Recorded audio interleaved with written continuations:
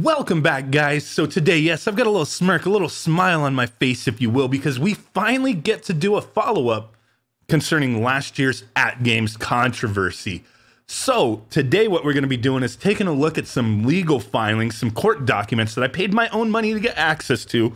That way I could share this with you guys, and holy crap, is there some really interesting and hilarious things going on here.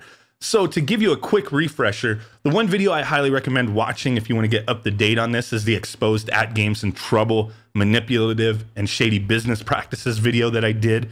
It didn't get too many views, but for being out for almost a year now, but a lot of news and media outlets had picked up on this story from my video, from the stuff that I was claiming, other YouTube channels as well.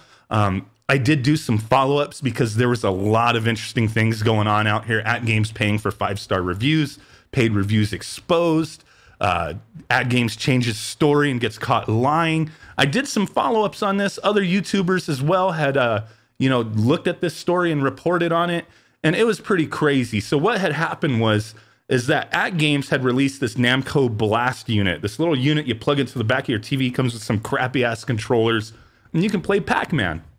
So they sent out review units. The only person that I was aware of who got a review unit was Mr. John Hancock, and his review was glaringly positive, right? And my review was very negative, my video up here. I was like, what the hell am I playing here? These are the home versions, the NES ROMs. They play very poorly. There's screen tearing, all sorts of issues with it. And then referring back to John Hancock's video, why the hell did he give such a positive review for such a crappy product? And it turns out that they had sent him a doctored up review unit that had arcade versions of the games on there, and it ran a lot better. So that's what was advertised. We were getting the arcade versions, but we did not get that in retail. AtGames had later responded stating that the early versions that were released in stores were going to have the home versions, and later production runs would have the arcade versions. Why have two different versions of the same product? Why not release one, in the beginning? Well, there's some possibilities here. I think maybe they couldn't get the hardware, to run properly for the cost that they wanted to profit as much as they could. But it goes a hell of a lot further than that, because why is there a lawsuit against them? It's not the class action that I was talking about, like people suing them for false advertising. It's actually Bandai, the people who own Pac-Man, who are suing these fools. So let's go ahead and swap on over and take a look at this. I did pay for access to this document here because I just had to. I had to find out what was really going on. So this was just recently filed on September 20th. 154 pages. There's a lot of pages to this thing. Don't worry, this is not going to be an hour-long video. We're not looking at everything. We're just going to look at the stuff that's really interesting, right? So here we go. Bandai Namco Entertainment America, Inc. is the plaintiff, and they're going up against AtGames Holdings, Ltd., the defendants. What's the complaint for? Well, there's a few things involved here. One of the main things is that story that I was talking about, the shady business practices with that particular product, but there's more to it than that. So the complaint is for, and I find this all hilarious, trademark infringement under the Lanham Act, counterfeiting under the Lanham Act, AtGames counterfeiting products? What? Copyright infringement under the Copyright Act, unfair competition and false designation of origin under the Lanham Act. What? AtGames, come on now, AtGames. What are you guys doing out there? Unfair competition and false designation. Okay, we read that. False advertising under the Lanham Act. California unfair competition. You guys is in some trouble here. California false advertising. So there's 7 complaints. Jury trial is demanded. So most of the beginning document is just talking about how Bandai owns all this stuff. So they're just kind of giving, some background to things. We're not going to go through all of that. But right here, it does state Bandai Namco brings this complaint against defendant AtGames and defendants 1 through 50 for injunctive relief and monetary damages, as well as such other relief as specified herein for those 7 complaints that we mentioned. So then it just goes into the background of the 2 companies. Jurisdiction and venue. The court has subject matter over the jurisdiction over their claims. There we go. And then the factual background's just talking about the stuff that they own and all that. We don't really need to look at that. We're going to skip down to, I believe it's page 9 or 10. So let's get there. They list all their copyrights, all that good stuff. Here we go. They talk about their relationship with AtGames. Bandai is informed and believes, and on that basis alleges that AtGames develops, all this stuff that they do, the crappy products that they make. Bandai is informed, believes, and on that basis alleges in or around June 2012, AtGames CEO Ping Kang Hisung, I'm not sure if I'm saying his name correctly. Oh well. First contacted Bandai seeking to obtain license. So way back about 7 years ago, that's when they first started their relationship. So here we go. They wanted to use the license for plug and plays, handhelds, all sorts of other things. And after Hisung specified his request specifically for Miss Pac-Man, Bandai rejected his proposal specifically for Miss Pac-Man. Since then, AtGames has sent multiple proposals and some have been approved. So not the Miss Pac-Man though, but other things they have. They're legit saying we have worked with them, we have given them license. And this is where the issue comes in. We'll talk about that in a second because that's going to be on the next page. During that time, Bandai has performed all of the significant obligations it owed to AtGames, contractual and otherwise, which in turn allowed AtGames to capitalize on its relationship by selling its products to consumers. While AtGames was entitled to use in limited and defined ways certain Bandai properties in its products, at no time, present or past, has AtGames been legally entitled to use the Miss Pac-Man property. So this is one big piece of this. This court filing has to do with a few things. One of the things is going to be Miss Pac-Man. Another thing is those shady business practices that we talked about in that other video, and that's one of the biggest things here. So here we go. AtGames' improper and wrongful conduct. Over the course of Bandai's business relationship with AtGames, AtGames has engaged in improper or wrongful conduct on a number of occasions. In 2018, AtGames was developing a product that incorporated in significant part Bandai licensed material, including but not limited to Pac-Man characters. So there we go. This is the next page, page 10. This is where we get some of the juicy details. The other thing that's in here too is there's some emails between them. A lot of interesting stuff going on here. So here we go.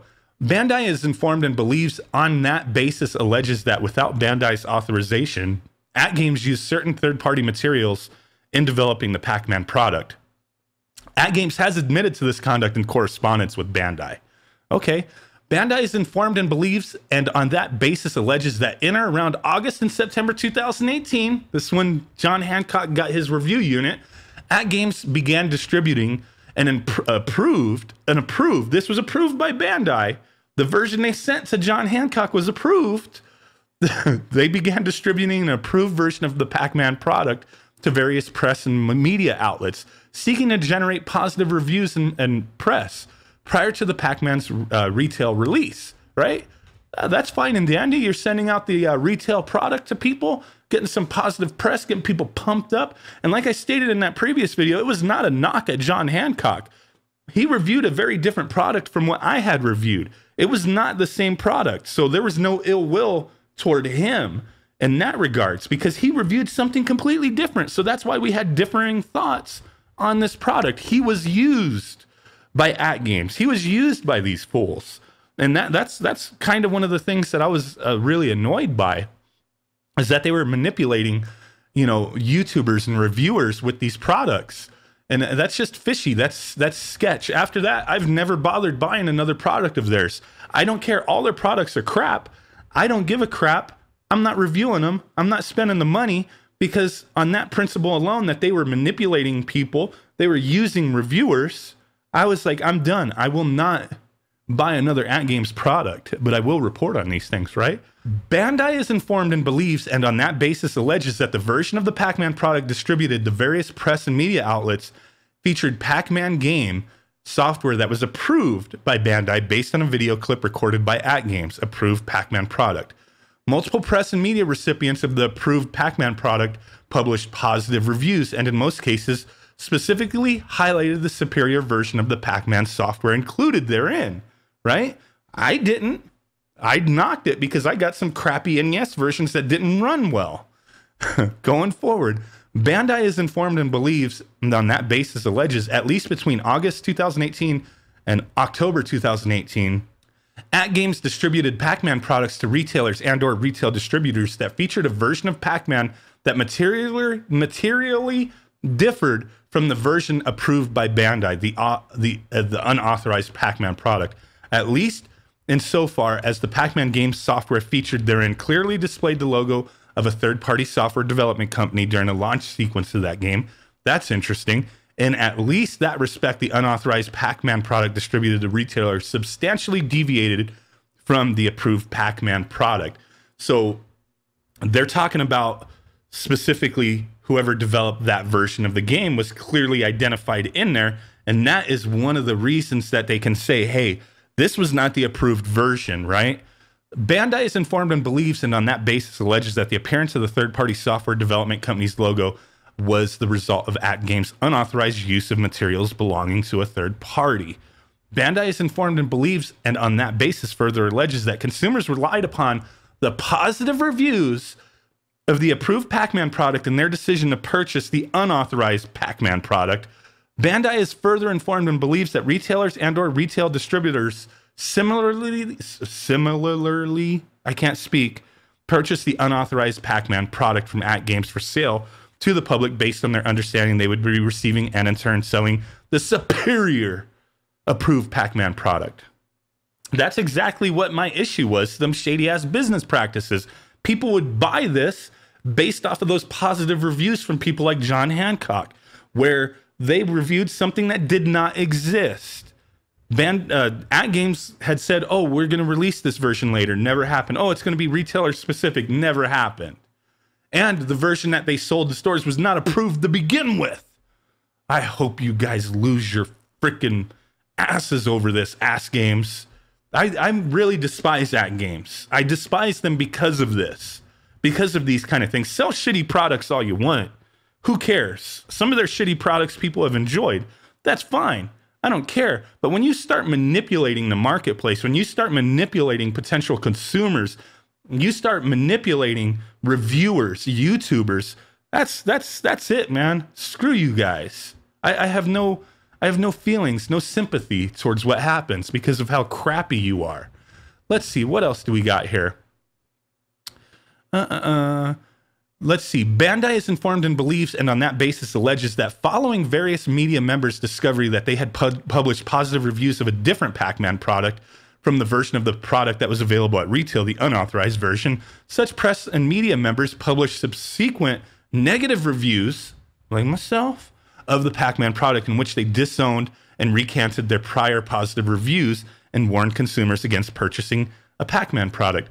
So I'm pretty sure John Hancock did do a follow-up after a lot of pressure on that, talking about, you know, his experience, and they actually had sent him the retail version, I believe.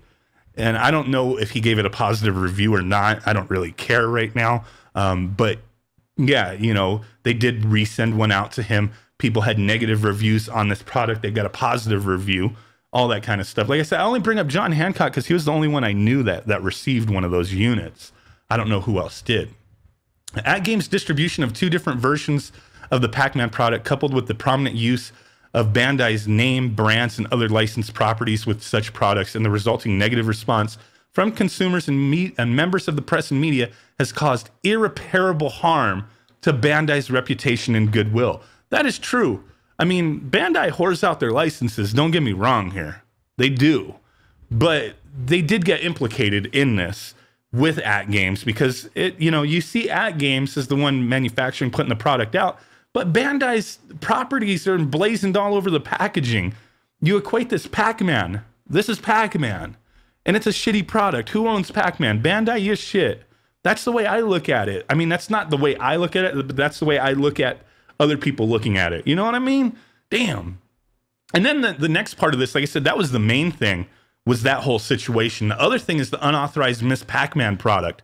On or around August 19th, 2019, Bandai became aware that AtGames had developed the Miss Pac-Man Legends Compact. I hadn't seen that one. It's like a mini arcade. Kind of looks neat. What? With 6 buttons? What's going on here? I wouldn't buy it though. Screw you guys. Home arcade, the unauthorized Miss Pac-Man. Unauthorized! A true and correct image of the unauthorized product is depicted below. So essentially they're just saying that they never gave them any rights to use Miss Pac-Man, that they'd continually rejected their requests to use Miss Pac-Man. They have some emails concerning that as well, and it's listed in this document. Bandai has neither given permission nor licensed AtGames the rights to use Miss Pac-Man. Earlier in this document, they talk about the history of Miss Pac-Man as well, which is really interesting. Let's see. Bandai's informed beliefs that on this basis that AtGames has taken the aforesaid actions with the intent to trade on and associate itself with the goodwill and reputation of Bandai, the Miss Pac-Man mark, and other marks or source identifying relating to Miss Pac-Man, and to confuse actual and potential customers, including but not limited to actual and potential licensees, distributors, and retailers of Miss Pac-Man products. So there's a lot of information. It's essentially just saying these fools are ripping us off. What's going on here? AtGames' false statement relating to the licensing of Miss Pac-Man. So this is the other issue. In addition to producing and distributing the unauthorized Miss Pac-Man product, Bandai is informed and believes, and on that basis alleges, that AtGames has made false statements with respect to its use of the property. In particular, on or around July 26, 2019, an affiliate of Bandai was contacted by a current licensee advising that they are aware of someone from AtGames reaching out to indicate they were obtaining arcade rights for Miss Pac-Man from the GCC successors. AtGames has denied to at least Bandai that it has made such false statements to the licensee or similar false statements to other licensees or distributors. Specifically, a few days after AtGames contacted the licensee advising that it was acquiring rights to Miss Pac-Man, Bandai had a call with AtGames to discuss Bandai's plans to celebrate Pac-Man's 40th anniversary. However, during the call, AtGames continually shifted the conversation to Miss Pac-Man. They didn't care about no 40th anniversary. They cared about using a property they didn't have the rights to and that they'd been bugging for since 2012. After the call, AtGames sent a confirmatory email to Bandai stating that it did not claim to be licensed by Namco for Miss Pac-Man products. Okay, the email correspondence is listed as Exhibit 6. It's in this message. We'll look at it in this document. In response to AtGames' email, Bandai requests that AtGames confirm that it had not claimed to have required a license to Miss Pac-Man. AtGames responded stating, LOL, like a little frickin' teen girl. LOL, LOL, Bandai. Laughing out loud, Bandai. Ha ha ha ha. No, we didn't make such a claim. Oh, just kidding. Like, what the fuck is that? Who the hell responds to like professional business emails that way? LOL. Oh my God. OMG. Jeez, dude, what the hell's wrong with these AtGames peoples, man? We don't speak with anybody about this type of sensitive and confidential things. Hee hee. Subsequently, Bandai learned from Kuran himself that despite AtGames' representation and assurances to the contrary, AtGames had in fact contacted Kuran about acquiring the GCC successor's royalty interest in Miss Pac-Man. It was at this point that Bandai also became aware that AtGames had delivered the unauthorized Pac-Man product to Kuran. On or about August 19th, Kuran informed Bandai that AtGames CEO, his son, had contacted him regarding AtGames potentially acquiring the royalty interest in Miss Pac-Man. Until that time, the parties to the GCC agreements, namely Bandai Namco and the GCC successors, had been discussing how to resolve and ultimately terminate their long-standing contractual relationship. AtGames was not a third-party beneficiary or connected to this agreement in any way, yet elected to unilaterally contact the GCC successors regarding the agreements just days before those contracts were to be mutually terminated. So they were trying to scoop in, man. They're preemptively striking on this Miss Pac-Man license because they'd been denied for so long. Now they were like, we got to get in while the getting's good, right? Develop the product and everything. Like, this is what we's doing because we're going to get this license.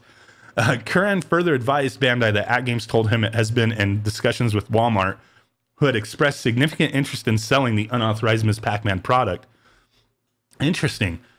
On August 28th, Bandai received correspondence from counsel for AtGames, which stated in part, we hereby notify Bandai Namco that AtGames has acquired... Oh, wow, these sons of bitches, right? AtGames has acquired all the right, title, claim, and interest of GCC in and under all agreements, contracts, licenses, commitments, undertakings, and other legally binding arrangements between GCC and Bandai Namco as amended to date. Despite subsequent attempts, Bandai has been unable to independently verify that claim. Further, on or around September 3rd, Bandai received an unsolicited email from an independent sales representative copying AtGames CEO Hisung and informing Bandai that the sales representative was actively working with Hisung on creating an opportunity with Miss Pac-Man licensed product for GameStop.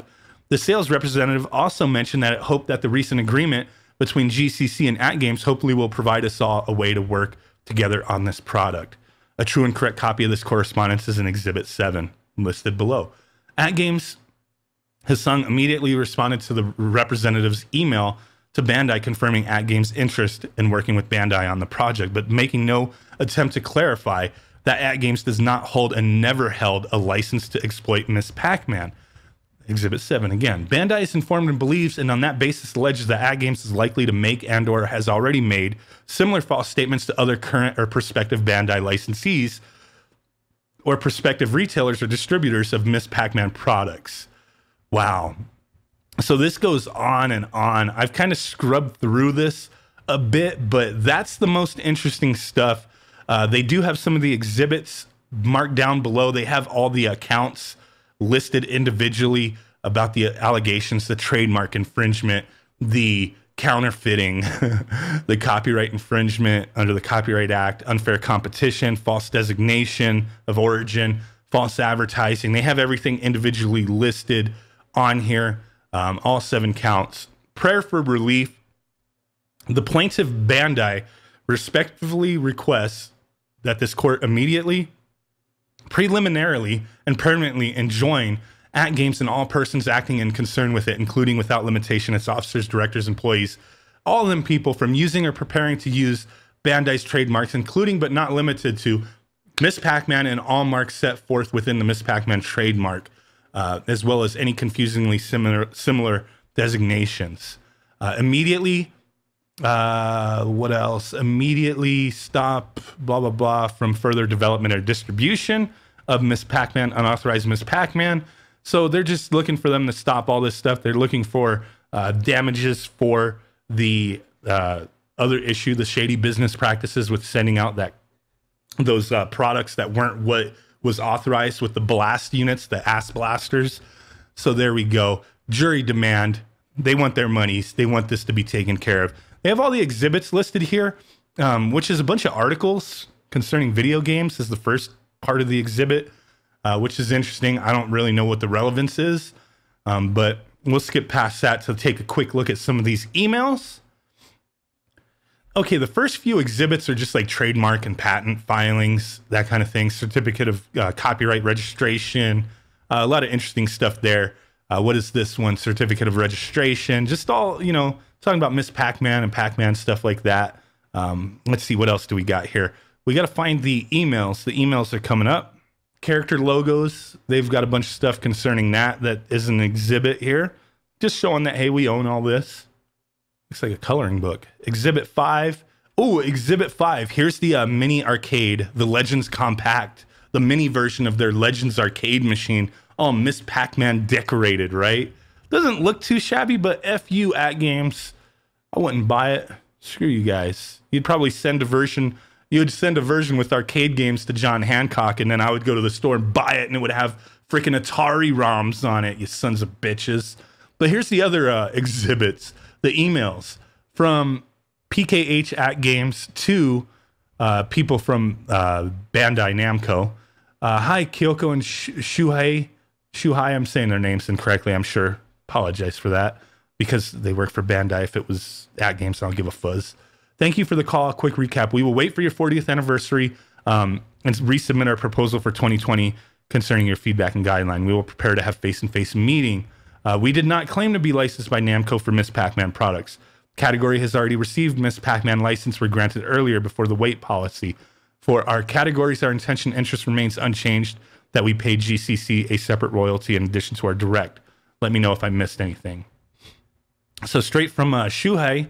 Hi, PK. Thanks for the call. We did not claim. So he's paraphrasing like, hey, you said we did not claim to be licensed. Just one quick confirmation. Our partner told us that AtGames told them that they have acquired license for Miss Pac-Man for both arcade and consumer games from GCC. Can you please confirm that this is not what you claimed? So from PKH to Shuhei, the Bandai peoples, LOL. right? The little girly. No, we didn't make such a claim. You will be the first one. And he put a little emoji in there too. What a bish. Who's this strange partner? We don't speak with anybody about this type of sensitive and confidential things. I guess not, but you be blocking fools on Twitter, man. You blocked me, you bastards. Here's another email from PKH to Bandai. Thank you, John. Dear Hyde. Who's this John? Oh, Job Ebbinghaus. I would love to visit you to explore capturing a significant revenue opportunity at GameStop with your partnership and support. We're based in El Segundo, California. Very close to me, you bastards. From John, what does he got to say? Hope all is well with you. Great seeing you, whatever. I've been working with PKH and the team at AtGames for many years. He's a good friend and one I have tremendous respect for. What? Respect for such a shady businessman? He and I are working on creating an opportunity with Miss Pac-Man licensed product for GameStop. I've copied PK, blah, blah, blah, blah, blah. That's the last one there. So they've got all their evidence in place here. They got everything going on. I know this is a long ass video, but it had to be done. I had to talk on this because, you know, this is follow-up concerning what had happened last year.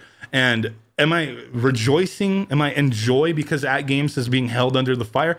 Yes, I'm very happy for that. Any company who wants to be a shady ass mofo and lie to the consumers deserves to be held to the fire. Sure. Does this necessarily pertain to you lying to me and me buying something that it wasn't? Yeah, it partly has to do with that, but it also mainly has to do with you guys manipulating Bandai themselves. So you manipulated the company that you got the license from, and you manipulated the reviewers, you manipulated the potential customers, the consumers, you manipulated all of us. You sons of bitches. You guys have not learned. That is for sure. I know there's a lot more to this story than what we've talked about today, but this video has gone on for quite some time. We went through this document, scrubbed through it. Like I said, I did spend some money to get access to this because it wasn't readily available out there. And not too many people are really talking about this. The only other person was Keo, who'd messaged me, and we kind of had some conversations concerning that. He has a YouTube channel out there. I'll put his link out there. He does a lot of stuff concerning video games and emulation and whatnot. But we were having a conversation about this, and I started discovering more information. Say, I got to jump on a video. You know what I mean? So really do appreciate you guys hanging out with me. With that said, I will catch y'all next time. Peace out, bye-byes, and screw AtGames, and boom. Bye.